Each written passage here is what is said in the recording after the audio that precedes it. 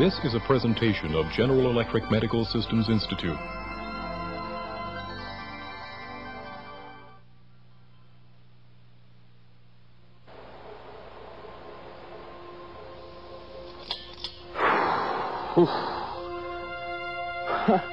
I couldn't believe it. It happened so fast.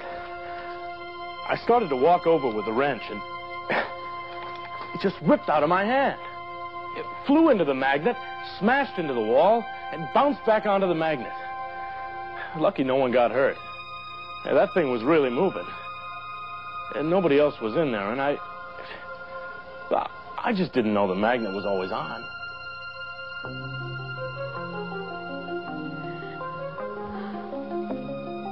I'll never make that mistake again.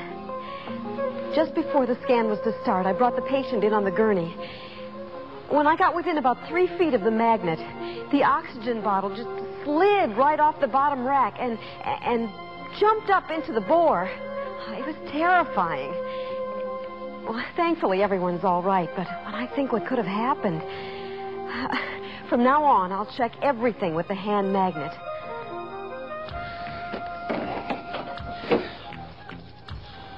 Today was the first time I'd ever cleaned in that room with the magnet.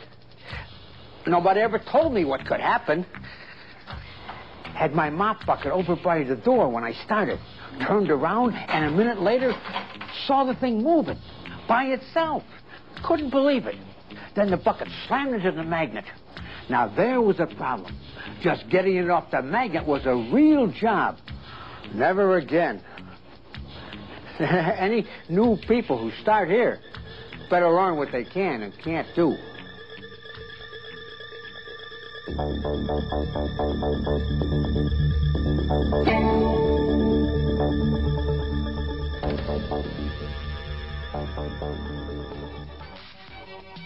Magnetic resonance is a revolutionary technique which may prove to be as great a tool to medicine as the X-ray. Its expanded ability to see the invisible gives us new powers of diagnosis. MR is a complex and sophisticated diagnostic imaging device. But at its core is a simple and powerful force: magnetism. Magnetic force can't be seen, makes no sound, offers no warning at all that it's even there. But the MR system power is awesome. Up to 25,000 times the force of the Earth's magnetic field. And how strong is that? Compare it to the power of a crane magnet, which can lift up to 4 tons of iron and steel. The field of the MR system magnet is even stronger. This tremendous force is needed for the system to do its job of aligning hydrogen atom protons so imaging can take place. But despite its great power, the MR magnet functions like any magnet, large or small. For example, a bar magnet. Its magnetic field is revealed by iron filings. The filings align themselves along the magnetic field lines from one pole to the other. The same magnetic effect is produced by electric current flowing through coiled wire. When the electric current is increased, the magnetic force increases with it. The closer lines indicate a stronger field, and where the lines converge, the force is strongest. The MR system magnet requires a tremendous amount of electric current, up to 1,300 amps, or 13 times the current in an average household. That's why the conductor in the MR system is supercooled. This removes electrical resistance in the conductor, so there is no loss of current. The supercooled conductor also means no additional external power is needed to keep the current flowing within the magnet coil. Thus, the magnetic field is almost always present. So even though the system may not be in use, the powerful force is still there. The MR magnetic field shape is the same as that of a bar magnet, pulling with the greatest force where field lines converge. And as with any magnet, the closer you are, the greater the magnetic force. How strong is the force? how would it affect some of the tools and other objects that might be accidentally brought into an MR scan room?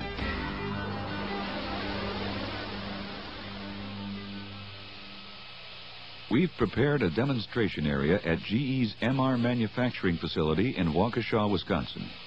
You will see some experiments and demonstrations which should never be attempted outside of this carefully controlled environment. The magnetic force on an object is a function of three factors: its mass,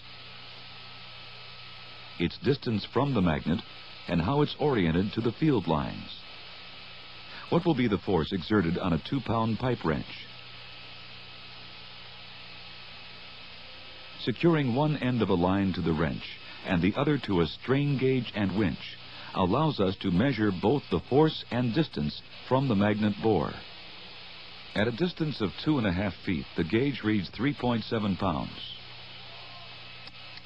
Reduce that to 2 feet, and the force rises to 10.8 pounds. Now, as we get closer, the force will increase dramatically.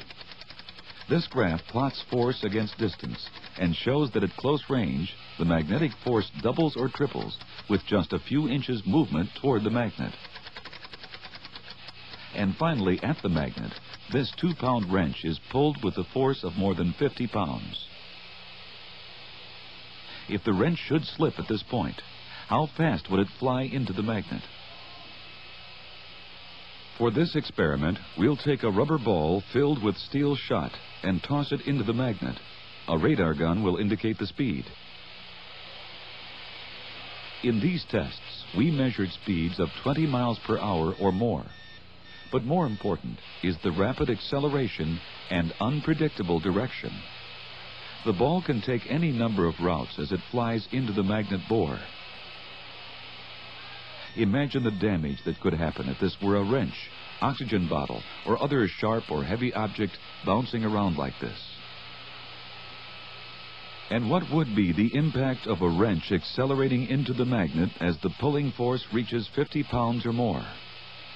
These demonstrations, which should never be attempted by anyone outside of this controlled environment, show the overwhelming power of the MR system magnet and the sudden violence that can result from carelessness or lack of knowledge.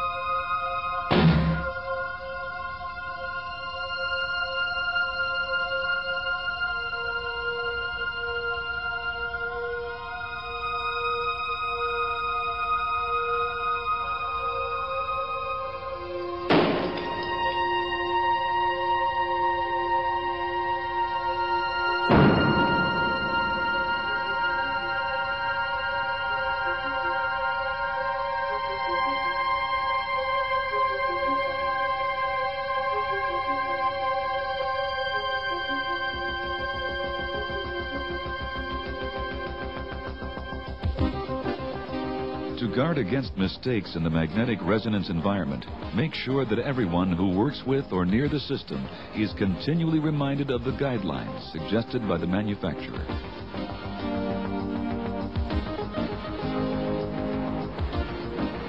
The MR Safety Guidelines is required reading at our facility. All the sections are important, but a number of points have been especially helpful to us. For example, the use of warning signs. We've placed them at several locations near the scan room and control room. We also use a hand magnet to check wheelchairs, gurneys, oxygen bottles, and other objects that might be magnetic. If they are, then of course they should not be brought into the scan room at all. The same is true of tools or any other magnetic objects. They should never be brought into the scan room at any time because, of course, the magnetic field is always present. Patients, too, should be checked. There are some who should never enter the scan room and who cannot be diagnosed using MR.